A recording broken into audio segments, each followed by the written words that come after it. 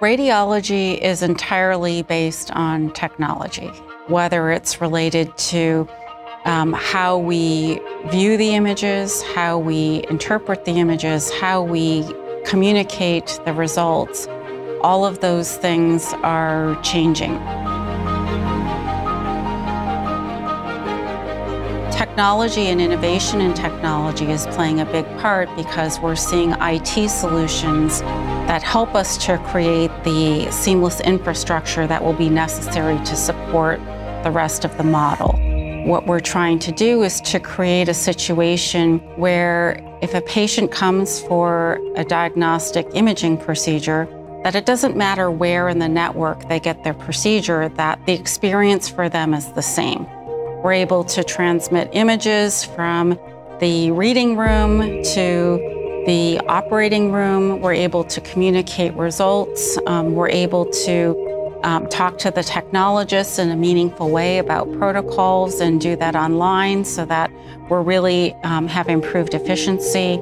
Our relationship with Philips has resulted in our ability to acquire the most sophisticated equipment in the world. And the importance of this can't be understated. From a hospital perspective, we're very close to seamless now. What we need to do is to figure out how to take that out to the network so that we're really transforming the health of the population.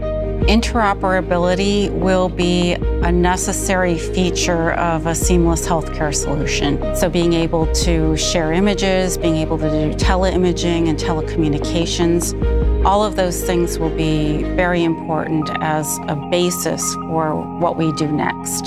Through our relationship with Philips, we have been able to offer the patients in our community the best clinical service, the best clinical care.